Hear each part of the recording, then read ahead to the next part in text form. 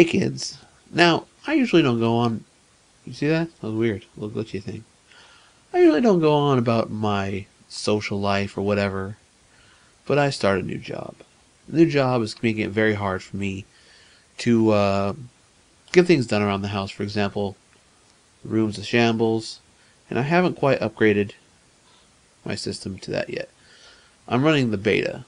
I've done all the system updates, but I don't know if that's the same as the actual spindled version. I know there was a bug this morning on initial launch and it caused some issues. But I just wanted to point out that one of the coolest things you can do to save bandwidth for the company and all the partners is when you download, let's see, it's right here, download Ubuntu. When you go there, you have the option, alternative downloading options, BitTorrent. Now, for the most part, they usually have enough bandwidth for everybody because they have a lot of mirrors. A lot of people copying the ISO so everyone can grab it. But for me, I noticed that I get the best speeds getting ISOs by grabbing the BitTorrent, and it saves them money. So I mean, use the BitTorrent option. I know this is probably pedestrian for a lot of people, but no one's really been saying it, so I think it's something that should be said. The BitTorrent technology is amazing.